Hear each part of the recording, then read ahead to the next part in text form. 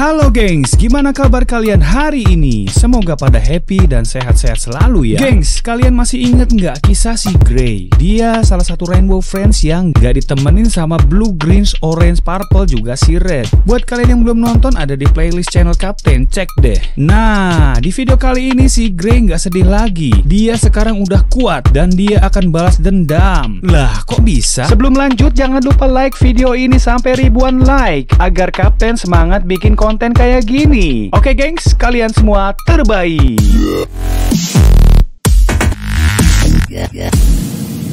Di awal kisah, Red terlihat kesakitan. Dia terlempar jauh banget, nabrak beberapa kali ke lemari labnya, hingga akhirnya terhempas di sudut ruangan. Wajahnya kelihatan bingung, matanya ngelihat lurus ke depan. Sepertinya nggak percaya sama apa yang dia lihat di depannya. Terlihat monster berwarna abu-abu dengan corak hijau, dengan moncong dan cakar yang tajam. Red bilang, "Gimana kamu bisa berubah kayak gini?" Ya, itu dia si Grey. Lalu Grey bilang, "Apa kamu lupa Red? Kamu yang ngusirku sampai aku harus tinggal di bawah tanah, dan di bawah sana sifat monsterku bermutasi. Aku berubah jadi monster yang lebih kuat sekarang, dan kamu cuma makhluk kecil. Akan sangat mudah untuk menghancurkanmu." Selagi monster itu ngomong, seperti biasa Red yang licik coba untuk melawan dengan pisau, dan yang terjadi serangannya nggak berarti apa-apa. Malah Red yang kena cakar si Grey. Si Red terlempar jauh ke lantai, lalu bangkit lagi. Ketika akan menyerang lagi, ada yang aneh. Tubuh Red sekarang kaku, nggak bisa digerakin sama sekali. Red bilang, "Sebenarnya apa yang kamu lakukan dan apa yang kamu inginkan?" Lalu Grey bilang, "Orang pintar sepertimu harusnya tahu apa yang aku lakukan dan yang aku inginkan. Tapi baiklah, dalam hitungan jam kamu akan sekarat dan kamu akan meninggoy. Tapi bukan cuma kamu, Rainbow Friends yang lain juga akan ngerasain hal yang sama. Aku akan membalaskan apa yang udah mereka lakuin kepadaku. Mereka ngejek dan ngusir aku serta ngerasa jijik kepadaku." Lalu tiba-tiba Red jatuh. Terlihat kondisi Red yang semakin parah. Dengan penuh amarah, Grey berencana untuk mengejar Rainbow Friends yang lain. Nggak lama berselang, Green datang ke laboratorium Red. Dia nyariin Red di sana. Dipanggil-panggil tapi Red nggak jawab ya kan. Lagi jalan tiba-tiba Green kesandung. Dia kesandung badannya Red yang tergeletak di jalan. Karena Green buta, dia nggak tahu kalau itu si Red. Diraba-raba,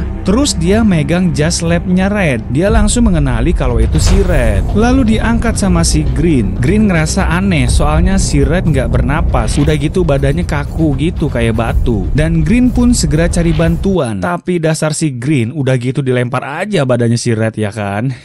Di sisi lain Orange yang lagi siap-siap makan terkaget-kaget karena si Grey tiba-tiba di situ. Wah, cari gara-gara nih gangguin si Orange lagi makan ya. Belum tahu seberapa kuatnya si Grey sekarang. Si Orange malah ngecengin si Grey. Orange bilang, Grey, apa yang terjadi kepadamu? Kok kamu sekarang malah tambah jelek sih? Kamu belum kapok ya? Masih pengen gabung sama Rainbow Friends? Apa setelah kamu berubah kayak gini kamu kira kamu keren gitu? Dan kita bakal suka sama kamu? Sorry ya. Lalu Grey bilang, "Jangan khawatir, aku udah nggak niat bergabung sama kalian." Dan Grey pun mengeluarkan lidah beracunnya. Dan yang terjadi, Orange perlahan berubah jadi batu. Waduh. Kembali ke Green yang lagi nyariin temen-temennya. Dia manggilin temen-temennya tapi nggak ada yang jawab. Dia sempat khawatir jangan-jangan udah terjadi sesuatu sama teman-teman Rainbow Friends-nya. Tapi untungnya Blue nongol dari pintu. Green ngasih tahu ke si Blue kalau dia nemuin Red yang udah jadi batu di lab. Lalu dia ngajak Blue untuk nyari penyebab dari kejadian itu. Mereka juga khawatir sama si Orange dan Purple. Buru-burulah mereka meluncur untuk mencari teman-teman yang lain. Di sisi lain terlihat Purple yang lagi buru-buru. Wah, apa si Grey udah sampai ke tempat si Purple ya? Ternyata dia lagi ngejar kecoa dong, gengs. Purple nggak suka kalau ada makhluk lain di tempatnya. Bahkan binatang kecil aja nggak boleh ada di tempatnya. Lagi ngejar-ngejar kecoa, tiba-tiba dia kejeblos dong dan jatuh sampai ke lubang yang dalam. Ternyata semua itu jebakannya si Grey. Grey bilang, "Sekarang rasakan, kamu kotor dan bau sekarang." Purple yang kaget ngelihat Grey bilang, "Grey, apa itu kamu? Kok kamu terlihat beda sekarang?" Oke, cukup ngeledeknya. Sekarang tolong bantu aku naik ke atas."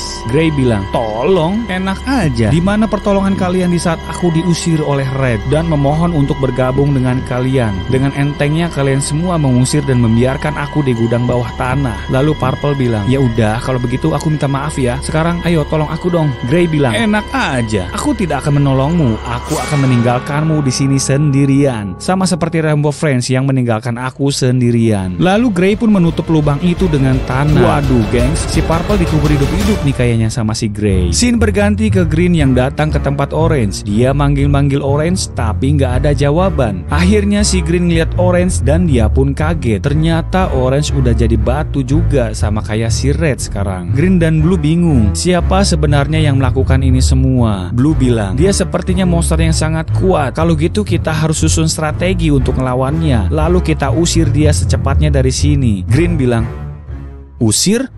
Ngedengar hal itu Green jadi ingat seseorang. Buru-burulah dia ke tempat si Purple. Lalu di perjalanan Green ketemu sama si Grey. Green mengenalinya dari suara si Grey. Lalu dia bilang, Grey, apa semua ini ulahmu yang bikin si Red dan Orange jadi batu? Karena Green gak bisa lihat gengs, jadi dia belum tahu si Grey itu udah jadi kuat sekarang. Green ngira si Grey masih kayak yang dulu yang masih cupu. Grey bilang, haha, iya bener itu akulah yang melakukan itu semua. Aku akan mengalahkan semua Rainbow Friends. Lalu dari belakang muncul si Blue dan menangkap si Green. Green bilang, Blue, kamu salah tangkap. Itu loh penjahatnya si Grey, bukan aku woi. Lalu Blue bilang, udah aku bilang, seharusnya kamu nyerah aja, nggak usah ngelawan. Dan Green pun kaget dengan ucapannya si Blue. Grey bilang, apa kamu takut sekarang? Blue yang sekarang bukanlah temanmu yang dulu.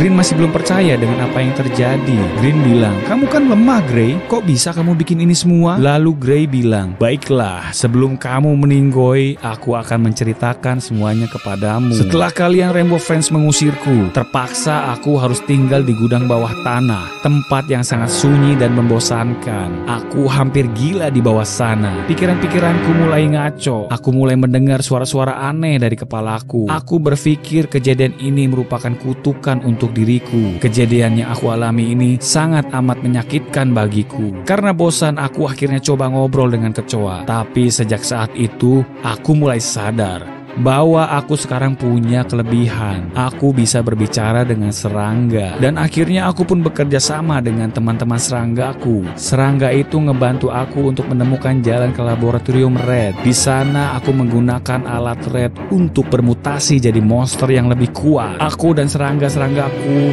bergabung dan menjadi monster yang sangat kuat sekarang. Oh gitu gengs, kenapa Grey bentuknya gitu dan jadi punya senjata beracun? Racunnya itu dari teman-teman serangganya ternyata. Green tanya, oke, Red dan Orange kan kena racun itu, tapi gimana dengan Blue? Kok dia jadi aneh gitu?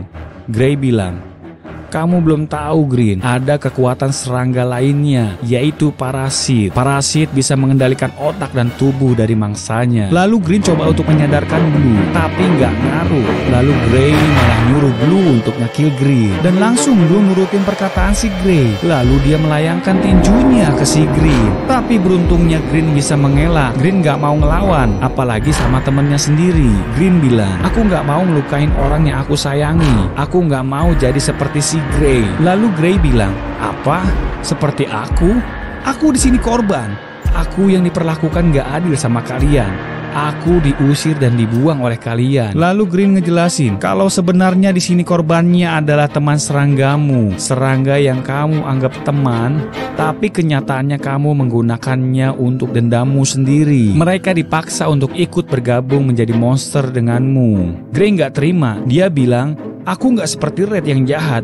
Aku adalah orang baik. Selagi mereka berdebat, si Blue tetap aja ngehajar si Green sampai-sampai luka parah.